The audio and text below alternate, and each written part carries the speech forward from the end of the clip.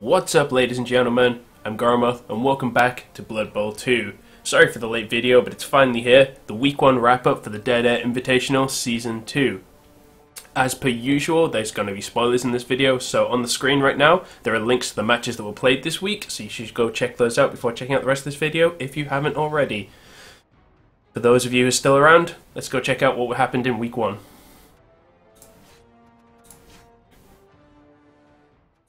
Alright, so let's take a look at the matches that were played in Week 1. First up, of course, is the Clone Brigade versus the Jungle Jumbo, which I have to take time to say every single time. Thanks a lot, Ronith. There's, of course, the human team coached by Lucas, one of our new coaches, or Goatfort as his internet handle is, against Ronith's Lizardman. Ended up in a spectacular 3-3 game. If you're watching this and you still haven't watched this match for some reason, go and watch that match. That is match of the week by any stretch of the imagination. It is fantastic. That was absolutely amazing to watch, so entertaining. Very fun game. Next up is the Necro-Orcicons versus Olaf, which is, of course, my Orc team. I went up against Nick's Dark Elf team. Nick is our other new coach, or Nemonaemo. So that was a pretty fun game, a bit tense.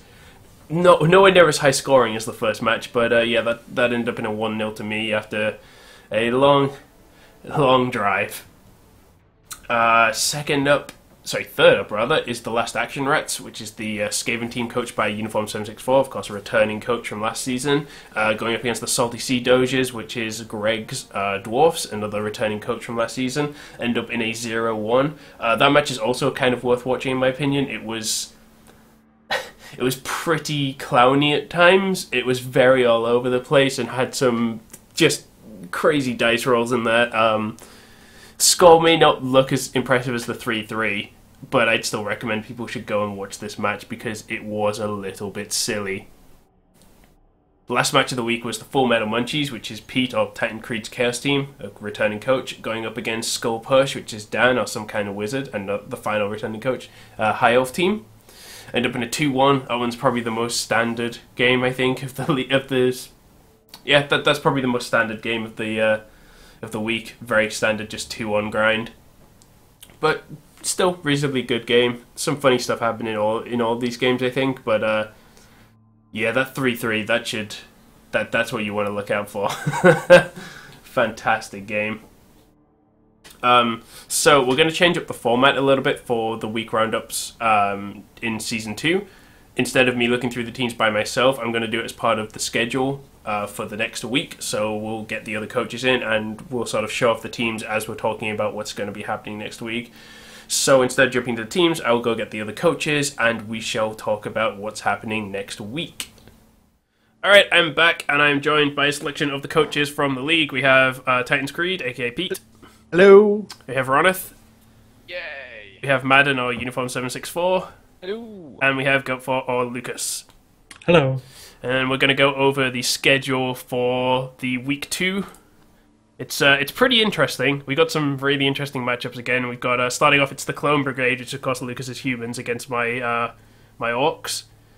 Could be a fun game. Yeah, that's going to... if anything, how the last game went with Lucas, this will be an interesting game no matter what. I'm so happy that I got an apothecary this time at least. Waxer will die! Oh god, yeah. Waxer. Fox is the man.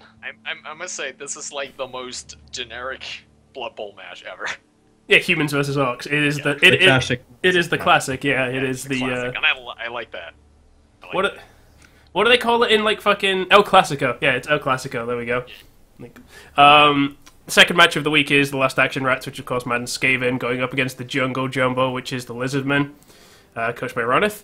Third match of the week is Full Metal Munchies, which is Pete's Chaos, going up against Olaf, which is the Dark Elves coach. Yeah, coached by Nick. And then final match of the week is Skull Push, which of course Dan's High Elves, going up against the Salty Sea Doges, which is of course Greg's Dwarfs, or Dwarfs as we call them. Yeah. So, I mean, going out of order, Greg has basically to do what he did last week again. High Elves versus... The luckiest roll of all time. Calm the salt, Madden, you're not even in a game anymore. He is up against another really fast team. However, it's still dwarves.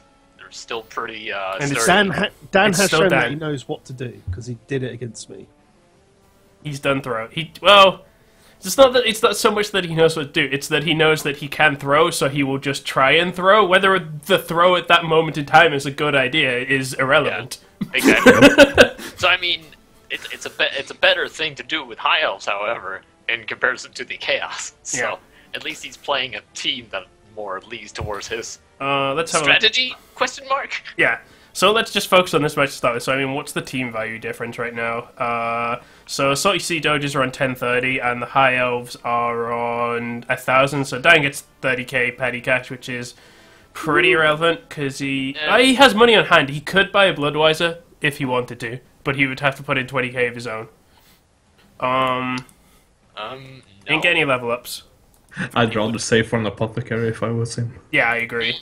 You would be getting 30 extra. Oh yeah. Never mind. Yeah, he still needs to drop 20k. So the good event, so I guess the sort of advantage in inverted commas is Greg got 10 SPP, but it's all on one guy who now has guard. So he's got guard. yeah, so it's like basically if you can avoid that one guy, which high elves can do because they're fast, then Greg is basically he is a basic dwarf team. There's no. Well, I mean, I don't think guard is going to be good for Greg, but I don't think guard is really going to play a huge difference in the matchup. I mean, I'm gonna agree. I don't agree because it's even though they're dwarfs and they have skills, they're still strength 3, and so are the high elves. The high elves are also strength 3. There's no strength differential, which means guard is actually very good because it makes. Oh yeah, it's very good, but with one guy, I don't think that there's going to be that much of a difference. I don't know. I think I think that can I just point out that my Wood Elf last season, the one guy who got guard, he was really annoying a lot of the time. That is true, but but I would say that would be more key for you playing Wood Elves. Yeah, dodging out where decision. you're going to pick 2 or 3 key fights to make, and your guard guy there being huge. Yes, Whereas but the other way around, having one guard guy on a team where basically you want everyone brawling is less important. yes, but I think you guys are looking at it the wrong way. You're looking at the dwarves don't need the guard is irrelevant for the dwarves. I kind of agree against the high elves. I'm looking at it in terms of Dan trying to block people. The guard is going to mess with in terms of Dan, but against high elves, that guard should be a relatively weak pick. Definitely didn't say to. No, it's Dan. Dan's going to try and punch the dwarves. It's going to happen. But I didn't say it was irrelevant. I'm just saying that the guard is going to be less important in a matchup against the high elves than it would be, let's say, against the chaos. I just feel the way Dan plays. I feel like guard is going to screw him over. I think obviously the blocks is really good, but the tackles is not bad either. In terms of scoreline, I could see this ending 1-1. Yeah. Mostly because of speed. I can see a very I just hope. team. I mean, I'm gonna go and I hope it's a 1-0 to Dan because I hope Dan just schools Greg. That would be fun. I would like Dan to beat Greg. That would be kind of funny. I would like that. Yeah. But I mean, in terms of score, I don't know. I guess it could go high. I could see I struggle, especially watching Greg play against Madden. He dealt with your drive, but it took him a while, and then obviously his drive took him the entire length of time as well, and also there was an element of RNG in there as well. So I just the thing I struggle about that match is I'm very aware I screwed up my drive. I should have been more aggressive with my gutter runners. With at least twice I should have moved gutter runners forward when I had space, because then he would have had to blitz them. Yeah. So that's one thing that Dan will play that aggression that I didn't, probably, because it's Dan. Yeah. And also, I would say Greg's drive wasn't that good. No, that's what my point was going to be. I was going to say I don't see Greg scoring. It took him all the time, but that's the way dwarves are anyway. Actually, his caging and driving was quite poor.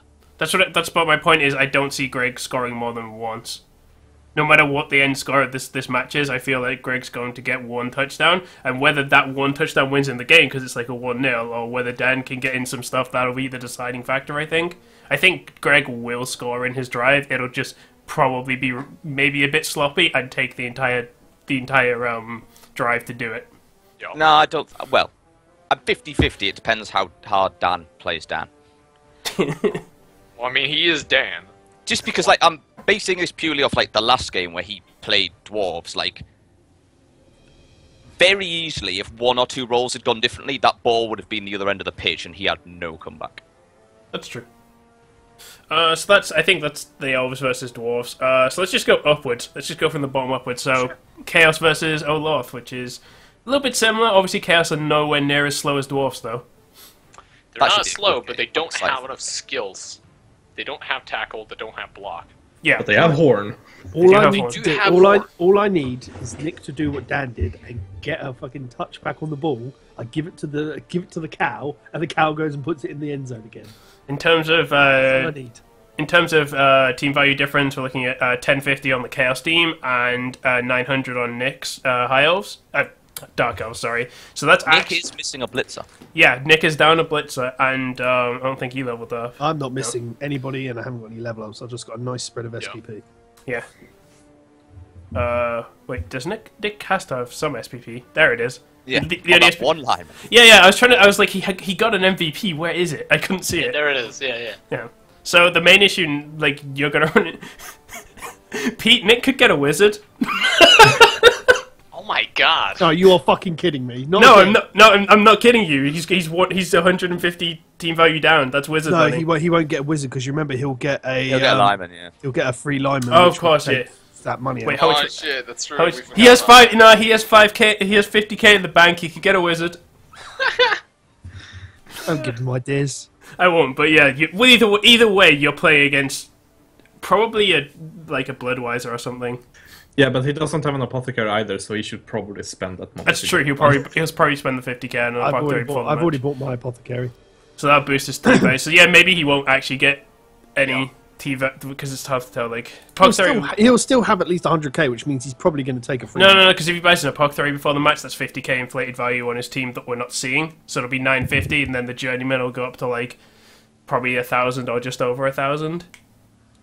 So a I'm very thinking. tiny amount. So actually, I don't think Nick will have any inducements. No. It's gonna It's be like even better for 40. But yeah, Death to the as a chaos player this last season, going up against a fast team, like, it's kind of painful because you usually want something like strip ball to get the ball from, like, for example, someone who has dodge. Didn't he say he was saving up for an assassin, though? He's not going to forgo that, an apothecary for an assassin, surely. He wants to get one as quickly as possible. I know that much, but I don't think I think he should probably get a. He's probably slowly realizing that it's probably not the best idea. Like, he needs, well, So I mean, he's going to be playing with 2 blitzers and a witch elf, and then all the rest are linemen. One of which will be journeyman. So Depends on his inducements. He might be able to get a merc line. Merc no, blitzer. because like. Well, I'm pretty confident he's going to spend this 50k on an apothecary, which means, like I said, his team value is going to go to 950, and then journeyman value on top means, like, inducements, he's going to get, like, 20k, 30k. Yeah, maybe. So, I mean, if he doesn't buy the apothecary, then yeah, we're in an entirely different ballgame, but Yeah, he could use inducement money to buy a wandering apothecary. they're 100k, though. Are they? Yeah, I thought they were 150. I'm pretty... I think they're 100. What's that? A wandering ACOG. they are 100k. Yeah, they're 100. Yep. I mean... He has to get a lot more inducement money or I mean- petty cash to actually get that for free. I mean, this whole game is very low actual skills on the players. Obviously, your Beastmen all have Horn. Your Chaos Warriors don't have anything, and your Minotaur has, typical big guy stats. And then on the reverse side, all of Nick's linemen have nothing. He has 2 blocks on his 2 blitzers, and then his Witch Elf has a jump up, Frenzy, and Dodge. Yeah, Dodge. Yeah, done. Yeah, but I think Horn will be very important this match, because if he breaks through, you should have some guys behind, so they can just charge or blitz, Yeah. rather. I didn't actually. I actually forgot that only the Witch Elf has dodge. Yep. So getting the ball is probably like the most difficult to get the ball from are the Blitzers and the Witch Elves. And with horns, that shouldn't be too much of a problem. Yeah, you can get a 2 dice on any of his pieces because they're all strength 3. Beastmen are just incredibly good with that. Yeah. So, I'm curious to see if he can get some. This is like longer term, but I'm curious to see if he can get some levels up on that Witch Elf. Because in my experience, leveled Witch Elves are the most terrifying thing. In Witch the Elves are universe. really strong. Like, they are Yeah. crazy strong. I personally, like, having played against Nick last week, I thought he played well. I think Pete plays well as well, based on my experience playing him last season. And I think this is actually going to be a really good game. I just think it's going to be really close. This is the game I'm most excited about. Well, I say excited about. It's the one I think will be closest and will come down to someone making a great play or a mistake. Whereas every other game, I think, will have some RN, either someone making a crazy play or someone being damned unlucky. I think this is the closest game in terms of predictably it's going to be close. How are you feeling, Pete? Fine. Good, confidence, we like it. That poker face. How do you feel? I wouldn't say it's poker face. It's elves. I've just come off a match fighting out more elves. I don't think. I'm just trying not to shit talk Nemo too much as he's not here. That's reasonable. Alright, so, I mean, that's pretty... It's pretty much the same... It's par for the course for you at the moment. You played elves last week, you're playing elves again. The teams aren't quite the same, but they're similar, so... Well, yeah. he's a blitzer down, so the strength... The game is in my favour. It's my game to technically lose. Technically, the true. game is leading towards you. Okay. So next match, of course, is Skaven versus Lizardmen. Terms of it's weird. This one could go. These are the two. We are two teams who are missing some players. Yeah. Madden, I actually didn't realize this before. He's down 2 people. Yeah. One of them's I alive, was no SPK. devastated when I saw that I was going to miss a Saurus. However, he is actually missing a Gutter Runner and a Lineman, if I'm not. Yeah, got a runner and lineman. Yeah, the Gutter Runner is huge. That's massive. You missing a Gutter Runner, so There's only 2 gutter runners to have to I'm worry feeling about. like we're more on the equal amount of level than.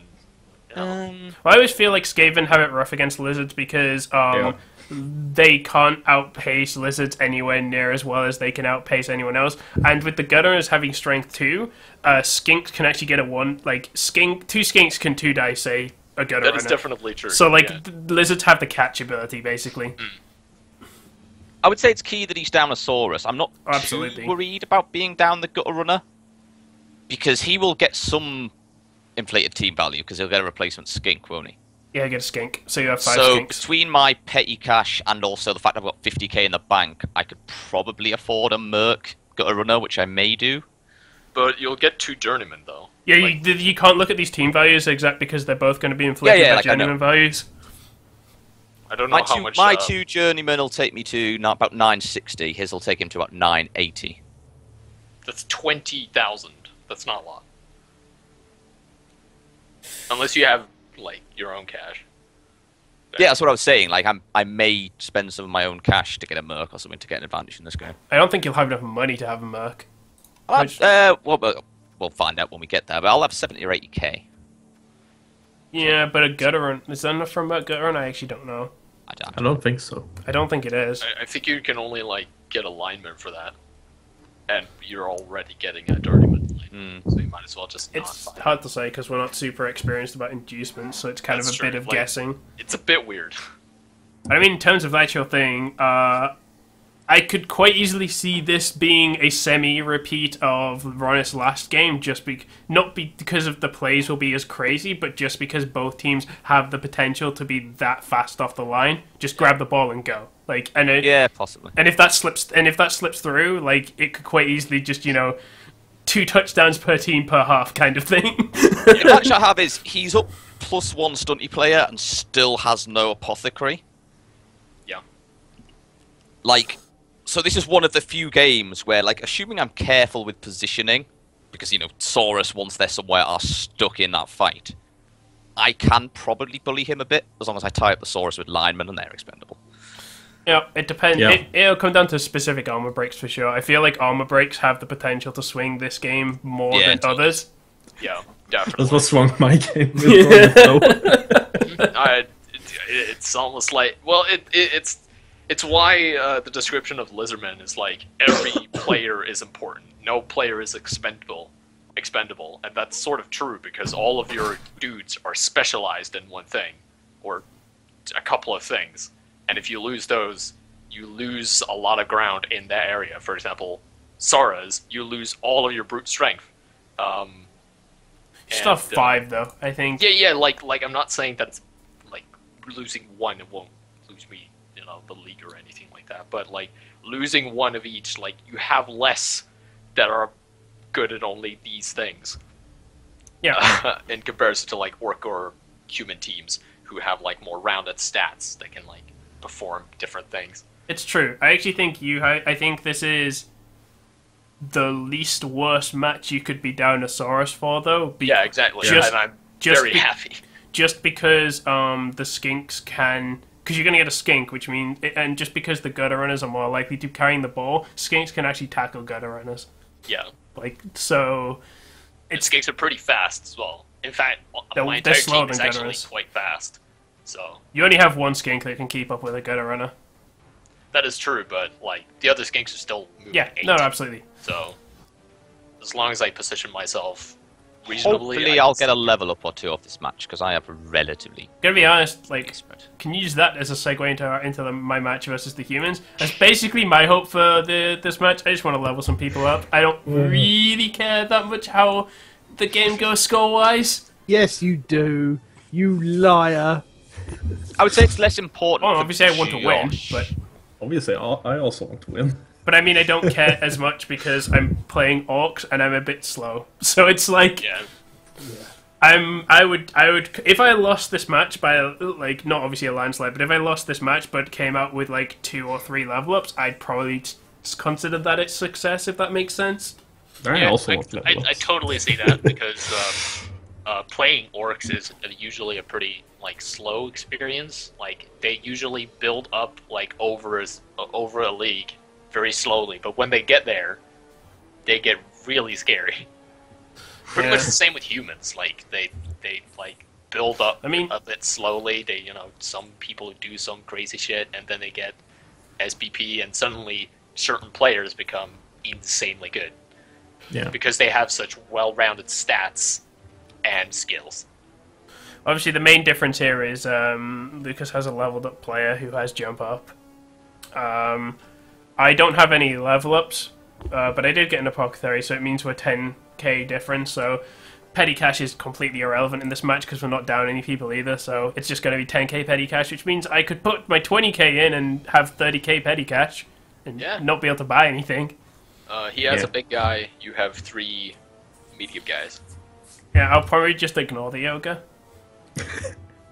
Okay. It's the best way to deal with an ogre as orcs, I find. Or lock him up with blitzers. If you're gonna lock up an ogre, you lock him up with a black orc, not a blitzer. Well, yeah, but like. I would actually rather lock up an orc with blitzers because they have block. Yeah, that's what I mean. Like. Yeah, but I'd rather be using my blitz. Blitzers are so important. Blitzers are so important because they have Agi 3 and Movement 6 that you can't... I don't feel you can afford to have one locked up by an ogre. Probably. Time to make ogre carry balls. Or if you do that, obviously I'm not going to ignore him. I'm going to punch him. I'm going to mob him. So I mean, in terms of level up, I'm close. Like, if Dunwich Aura gets MVP, he will level up. I have a lineman on 5 out of 6, which really sucks. If Prophet Riley scores, he'll level up. I want a lineman to level up so I can get kick. Yeah, that makes sense. But I won't. I will probably not give Waxer kick because I don't He's want fucking to. Waxer. He is damn Waxer. Mighty blow. He's Sigma You incarnate. have to give him like block or mighty blow because people will try to kill him. Yeah. He is a living god. I mean, if not people, I will try to kill him. I mean, you don't play Lucas again unless you meet him in playoffs. That's true, Yeah. but I want. Okay, then I want. Let's see each other in playoff. See, I'm gonna be honest with you in the outset. If Barbarian falls over, he's getting fouled by a goblin. It's happening. That's true. I like the strategy of you having that goblin just to foul. That's his job. Yeah, I I like hope we it. got sent off. If that's okay. Yeah, this is. I'm not happy about this matchup though. You're not? No. I feel it's pretty even overall. To be honest. Yeah. But the thing is, when I was like training for the league, doing that stuff, the only guy I lost to was playing orc. I think that's a sign for bad things to come. It has. I feel like this match also can be potentially decided by armor breaking. Yeah. Specific Of armor course. breaks would like cripple our teams. Yeah.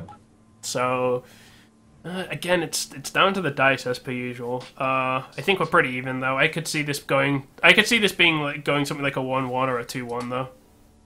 Yeah. Scoreline wise. But last time we made that prediction, it went 3-3. That game was. Yeah, so... That game was something. Yeah. I mean, I'll be honest, I would take a 3-3. Yeah. That is true. I'd rather take a 4-3, but to my side, of course. I'm excited. This week is going to be fun as well. Yeah. I really hope it, like, this season just continues being awesome. Because this first week was, my god, it was great. It was pretty good. Alright, any final words from anyone about the matchups? I would say it's more important for the teams at the bottom than the teams at the top. I guess. No, just because going, like, if you lose, you go to 1-1, which is fine. Whereas if any of the teams at the bottom lose, they're down to 0-2 in a 7-game series. That's true. Like, they're going to really struggle to make top 4 at that point. Well, I had a tie, so I Yeah, really there's want ties to win. though, so it's like, I mean, if we actually look at the leaderboard, then like you've got three teams on 1-0, you've got 2 teams with the draw, and then you've got 3 teams on 0-1. It's weird. I'm looking at this draw and Pete's not involved in it. I don't understand. It's What? The draws. there was a draw and Pete wasn't involved. I don't Oh understand. shit, yeah. Man. Pete. we need to draw our match. How about I win and that'll be it. You can draw with everybody else. Just How about we both win? I don't think Ronith understands how Blood Bowl works. Alright, so thank you so much for watching the wrap-up, guys. We'll see you all in the games, I guess. Enjoy the week. It should be a good one. Hopefully... I was going to say hopefully not too bloody, but no, let's go the other way. I hope it's really bloody. People Really, dying. Really, really bloody. Yep. Orc blood everywhere. Nope, human blood. Cloned blood. Fucking clones. Alright, thanks so much for joining us, guys. We'll catch you in the games. Bye. So- Joy. Bye.